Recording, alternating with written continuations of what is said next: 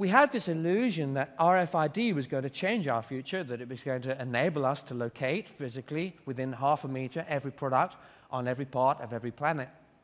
But of course, it's turned out to be more difficult.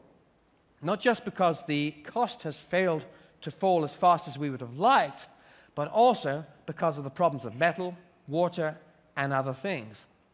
Nevertheless, if we could dream the dream, it would be that. It would be that every Dunkin' Donut we can locate.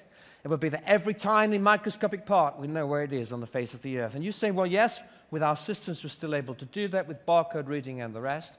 I still say we've got a long way to go. I dream the dream with you that electronically we will know within half a meter where every single item is on the face of the earth and do it in real time everywhere, not just in certain supply chains represented in this room, but in every product, in every part of every business. Can we do it?